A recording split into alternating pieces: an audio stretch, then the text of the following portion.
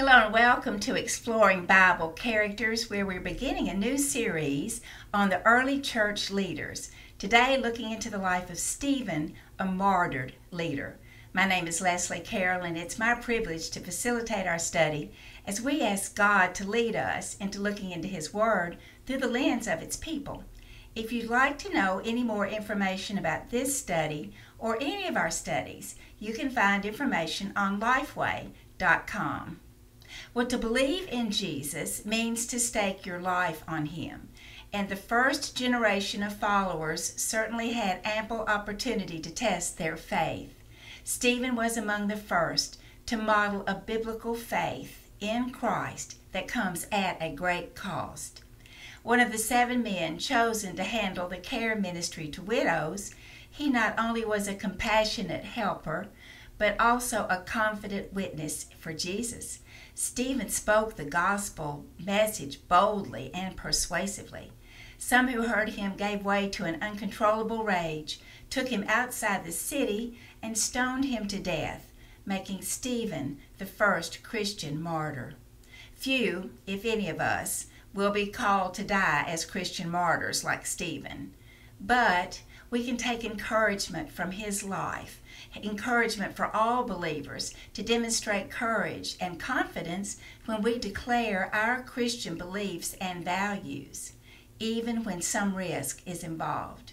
The example of Stephen should inspire us to exhibit boldness in our Christian living. So let's take a look into his life. Our key verses can be found in Acts chapter 7, verses 59 and 60, and they read as follows. While they were stoning him, Stephen prayed, "Lord Jesus, receive my spirit." Then he fell on his knees and cried out, "Lord, do not hold this sin against them." When he had said this, he fell asleep.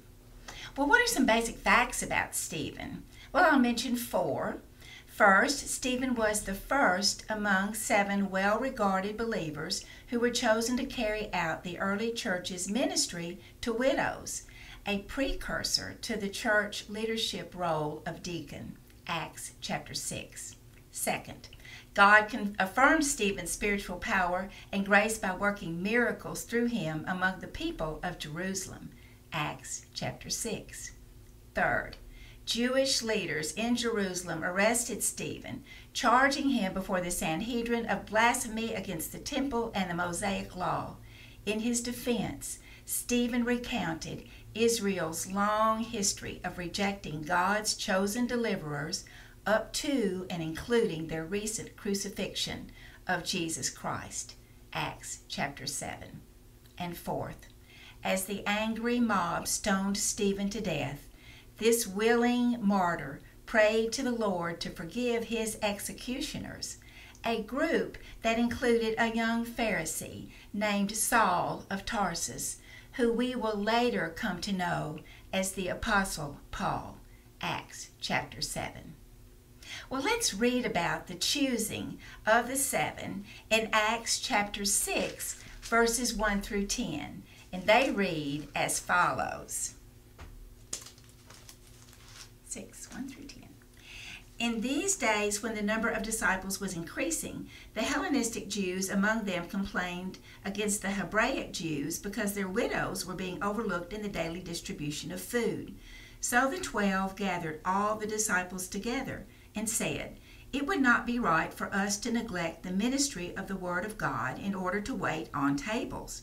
Brothers and sisters, choose 7 men from among you who are known to be full of the Spirit and wisdom.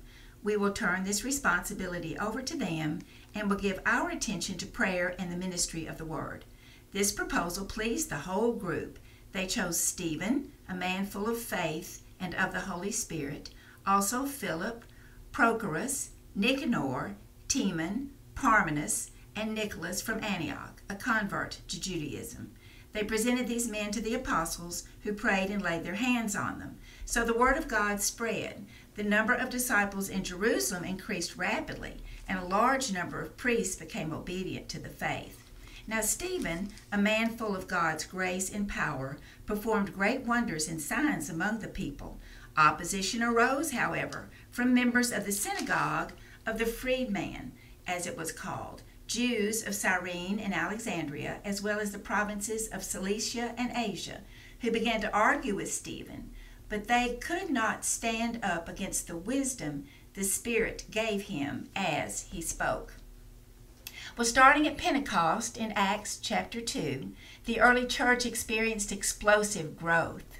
But that growth didn't come without challenges. The authorities had already arrested church leaders Peter and John, Acts chapter 4. But the growth continued.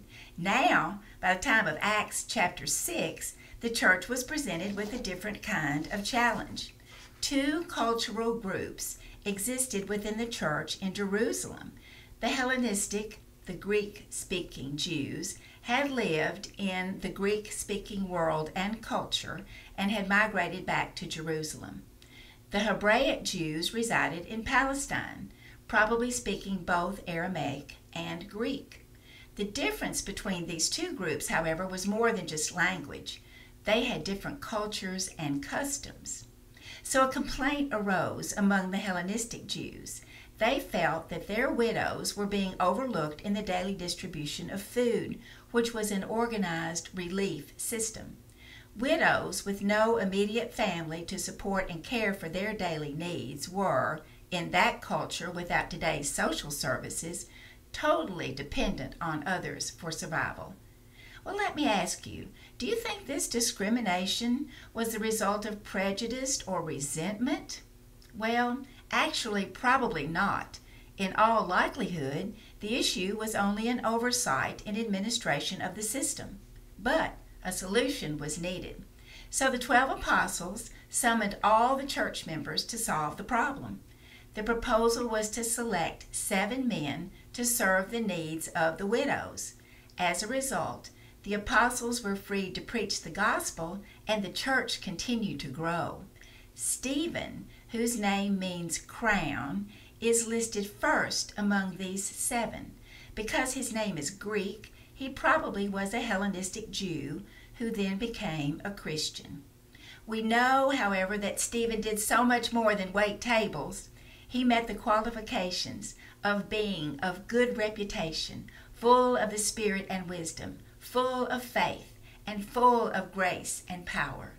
Wisdom, faith, grace, and power, and the Spirit's presence marked Stephen as a Christian who was well equipped for his role. Stephen quickly moved beyond waiting tables to giving a powerful witness to the gospel among the Jews who were not Christians. The authenticity of Stephen's ministry was distinguished by great wonders and signs. The term wonders refers to miracles that drew observers' awe and amazement. Signs were miracles that gave evidence of God's presence and activity and conveyed spiritual truths. God was working through Stephen in unusual and powerful ways. To this point, only the apostles had performed such deeds. Synagogues had arisen during the Babylonian exile as centers of worship and education, and particularly were devoted to reading and expounding the law. The freedman's synagogue was made up of Cyrenians and Alexandrians, as well as some from Cilicia and Asia, one synagogue with 4 groups. The term freedman's synagogue indicates that these Jews were liberated slaves, or they were descendants of Jewish slaves who were taken to Rome earlier. As Stephen boldly preached about Jesus, they interrupted him, seeking to refute what he said. They were, however, unable to refute Stephen's message. Through wisdom and the power of the Holy Spirit, Stephen argued effectively against his opponents. Please note, for those who believe in Jesus, we have that same Holy Spirit in us to give power and wisdom. We know that Stephen was wise in the Scripture. We are also told that his opponents could not withstand the Spirit by whom he spoke. In the book of Acts, the Holy Spirit empowered believers over and over again for bold witness. Later, the Apostle Paul told the Corinthians, that his preachings were not with persuasive words of wisdom, but with a demonstration of the Spirit's power, so that their faith would not be based on the wisdom of man, but on the power of God. Let's take note. The Holy Spirit still empowers believers today to be bold witnesses of Christ. Now, let's read on about Stephen being seized in Acts chapter 6, verses 11 through 15, and they read as follows. Then they secretly persuaded some men to say, "We have heard Stephen speak blasphemous words against Moses and against God." So they stirred up the people and the elders and the teachers of the law. They seized Stephen and brought him before the Sanhedrin. They produced false witnesses who testified, "This fellow never stopped speaking against this holy place and against the law. For we have heard him say that this Jesus of Nazareth will destroy this place and change the customs Moses handed down to us." All who were seated in the Sanhedrin looked intently at Stephen, and they saw that his face was like the face of an angel. Stephen's boldness in standing by his Christian convictions aroused intense hostility. When members of the freedman's synagogue were unable to best him in debate, they brought forward false witnesses against Stephen. The synagogue members either paid these false witnesses or persuaded them, telling them what to say. They contrived a frame-up. These accusers claimed they heard Stephen speaking blasphemy against Moses and against God. Now it's noteworthy that they named Moses before God, almost putting him on a par with God. The phrase blasphemous words refers to speech showing disrespect for God and for anything that was sacred. To accuse Stephen of disrespecting either the great lawgiver Moses or of God himself was a surefire way to get him into trouble. The penalty for blaspheming God was death by stoning. That's quite a bit different from our society today, where the casual use of God's name in profanity seems rampant, I'm so sorry to say. Stephen's accusers stirred up three groups: the people in general, the elders who were respected leaders and represented the Sadducees, and the scribes, most of whom were Pharisees. Elders and scribes made up part of the Sanhedrin, the Jews' high court. They came on Stephen suddenly, seized him forcefully, and took him to the Sanhedrin. This occasion was the third time the Sanhedrin had faced followers of Jesus. First time was Peter and John in Acts chapter 4. Second time was the apostles in Acts chapter 5. And now this third time was Stephen in Acts chapter 6. The first such trial ended in a warning, the second with a flogging, and the third trial would end with Stephen's death.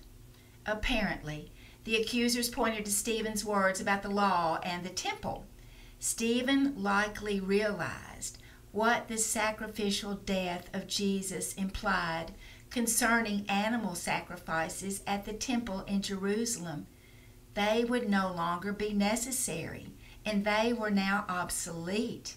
Now, whether Stephen proclaimed this opinion publicly is not known, but what we do know is that he stated publicly that the true worship of God could not be limited to the temple.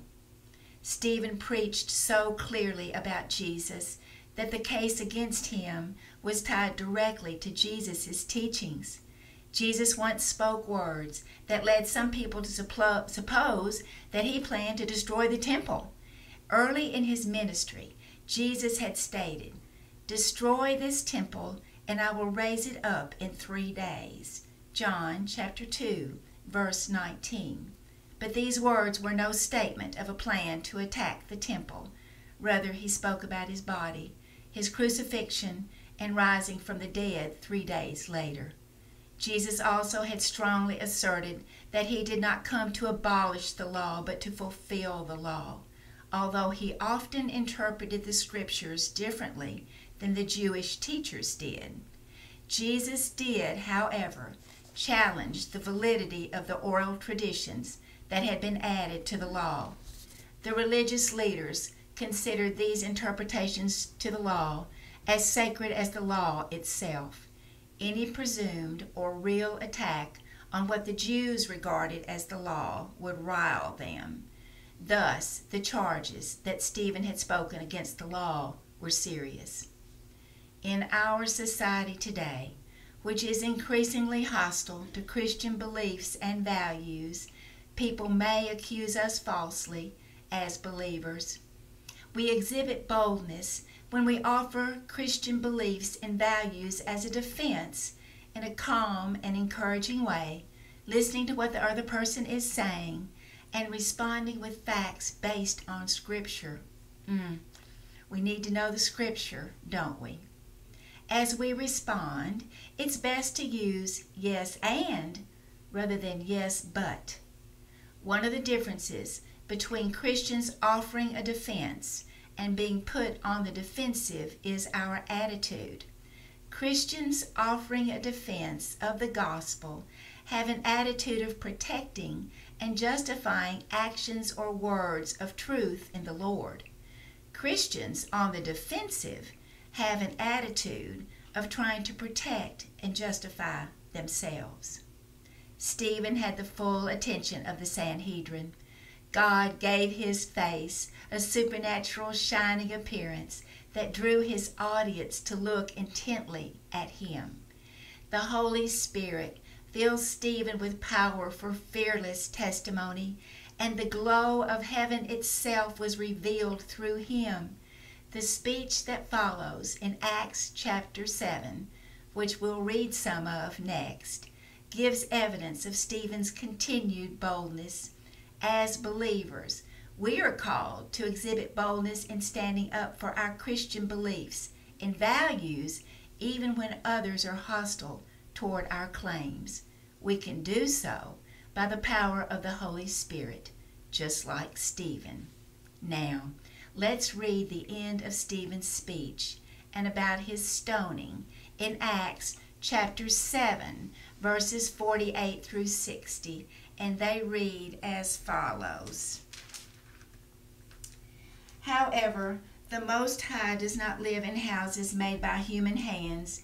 As the prophet says, "Heaven is my throne, and the earth is my footstool.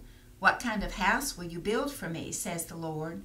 Or where will my resting place be? Has not my hand made all things? You stiff-necked people, your hearts and ears are still uncircumcised. You are just like your ancestors. You always resist the Holy Spirit. Was there ever a prophet your ancestors did not persecute? They even killed those who predicted the coming of the righteous one. And now you have betrayed and murdered him, you who have received the law that was given through angels, but have not obeyed it." When the members of the Sanhedrin heard this, they were furious and gnashed their teeth at him. But Stephen, full of the Holy Spirit, looked up to heaven and saw the glory of God, and Jesus standing at the right hand of God. "Look," he said, "I see heaven open, and the Son of Man standing at the right hand of God." Oh, at this they covered their ears, and yelling at the top of their voices, they all rushed at him, dragged him out of the city, and began to stone him. Meanwhile, the witnesses laid their coats at the feet of a young man named Saul. While they were stoning him, Stephen prayed, "Lord Jesus, receive my spirit." Then he fell on his knees and cried out, "Lord, do not hold this sin against them." When he had said this, he fell asleep. In response to the charges made against him, Stephen gave a lengthy and strong defense of the gospel for most of Acts chapter 7. He reviewed Old Testament history, stressing that God could not be found to one area, the promised land, or to one particular place, the temple. Abraham, Joseph, and Moses experienced God's call and power outside of Canaan, the promised land. With Moses as leader, God delivered the Israelites from Egypt. Yet the people rebelled against God, worshipped an idol, and longed to return to Egypt. Through Moses, God had the Israelites build a portable tabernacle to symbolize his presence with them as they traveled. Only later did Solomon build the temple in Jerusalem. Stephen implied that the tabernacle was actually a more appropriate symbol for the temple in Jerusalem because it was not stationary. These words, the words that we read in verses 49 and 50, to emphasize that God does not dwell in buildings, Stephen actually quoted from Isaiah chapter 66, verses 1 and 2, which read, "This is what the Lord says, Heaven is my throne, and the earth is my footstool. Where is the house you will build for me? Where will my resting place be? Has not my hand made all these things? And so they came into being, declares the Lord." Stephen knew the scripture and quoted it as necessary. Stephen then described the Sanhedrin members as stiff-necked and as having uncircumcised hearts and ears. The term stiff-necked means stubborn. Regarding circumcision, the Sanhedrin members were proud of their physical circumcision that marked them as members of God's covenant people. But they had failed to take God's revelation of himself to heart. They had failed to hear him and to obey him. As their ancestors had done, the religious leaders persisted in resisting the Holy Spirit. In their long history, the Israelites had rejected and killed the prophets, God's spokesmen, who had foretold the coming of Christ. When Jesus came as God's promised Messiah, the religious leaders betrayed and murdered him, thus behaving just like their ancestors. Lastly, Stephen referred to the Jewish tradition that God gave the law to Moses through angels. Having received the law in the most impressive way possible, the religious leaders failed to keep it. They broke the law that they were now accusing Stephen of speaking against. The Sanhedrin members could not refute Stephen's logical, biblical, and spirit-empowered words, but they didn't repent and accept the truth that Stephen presented. Instead, they gnashed their teeth in an expression of rage. By the Spirit's inspiration, Stephen received a vision of God's heavenly throne room. He saw God's shining brilliance and Jesus standing at the right hand of God, the position of honor, majesty, and authority. What an amazing and beautiful scene, a gift from God in the middle of all these circumstances, charges, and persecution. Our God still reveals himself today.